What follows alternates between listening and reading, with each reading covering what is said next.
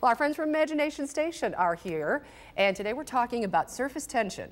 Surface tension makes us all tense. So joining us now with more extreme science is Jessie Hawkins. Hi, Jessie. Hi. I know, and she, you know, what was so tension-filled about this is that somehow our crews got this entire the table over here within the commercial break and didn't spill anything, which I think is so cool. Job. They did, so hence to the crew, that was wonderful. So when we talk about surface tension, what exactly are we referring to besides tense surfaces? Well, have you ever seen?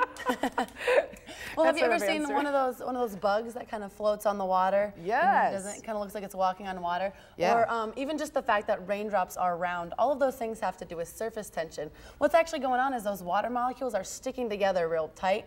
And because they stick together, it actually creates something that's kind of like a skin over the surface of the water. Yeah, you had to wonder how those little bugs crawled around there. It's you didn't bring any bugs, did you? No I bugs. just had to ask that. No I thought, bugs. oh, of all times to bring bugs.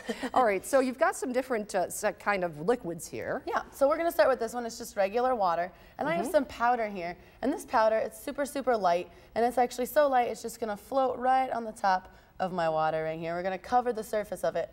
Now what I'm going to need you to do is I need you to take this dish soap right here. Take my little pipette. Your little pipette? Yep. Get some dish soap in there and just very, very carefully put one tiny drop right in the center. Just one. Oh my gosh, look at that. Check that out. Look at that. All right, so that's kind of what happens when you have like I'm thinking of like, you know, hot chocolate mix and things like that. Well, what actually happened was when you put that dish soap in there, it lowered the surface tension in that skin I was talking about. Yeah. It kind of drew back and pulled the powder along with it. So that surface tension is a lot lower now than it was before, but we have kind of a cool like starburst kind of pattern going on That is there. really pretty. How does it do on greasy dishes? No. All right, so. Should work pretty well. Not bad, yeah. All right, another thing that can be tried at home, all these things are really, really simple and can be tried at home. And but very we have safe. a little boat that we've created here with our little Imagination Station logo. So go ahead and just float that real gently in our beautiful blue lake of water. Is it floating? Yep, yeah, it's doing great. Okay. All right, so now you're going to go ahead and take this dish soap again. Now you've got to be real careful once again and put one tiny little drop right in that little hole in the back of our boat. Okay, I've got to hit the without my glass. Oh, look at that! How cool! Check it out. Oh, and the boat just goes. So if you try it again, though, it doesn't really go again because once you've lowered that surface tension, it's already done. It doesn't go anymore. But when you did that, just like it happened over here, that skin pulled back and actually pulled the boat along with it across the surface of the water. This is something that kids can create at home just using a little twist tie from bread or bagels.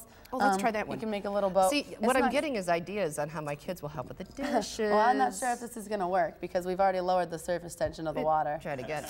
It's kind of a one-time deal. Oh, well, okay. Well, that'll get. All right, but we do have one more, so why don't we try this? I'm sorry. I didn't mean to like make that look bad. I just wondered if I'm looking for ideas, as I said, to get my kids doing the dishes. So, all right. All right. So we're actually done with the pipette for right now. So we're going to move on to something a little bit different. We've had water over here. Now we have some milk. All right. Now the reason that dish detergent works as dish detergent is because not only does it stick to the water, it also sticks to fat molecules. And milk is a combination of fat globules and proteins. Okay, yes. So we're going to try this. So why don't you go ahead and grab some food coloring. I'm going to grab one as well. Just go ahead and put kind of a bunch of dots right in the center, right next to mine.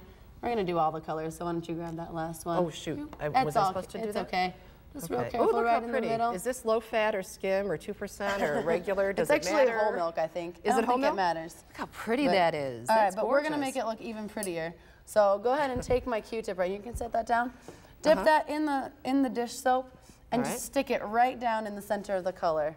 Oh, look how Check that out. pretty. Do it again. Follow that I can color do this around. again? Oh, that is I'll help cool. you. Look at that. Oh, Kind you of just sends got the colors shooting around. That is really that? neat. Yeah.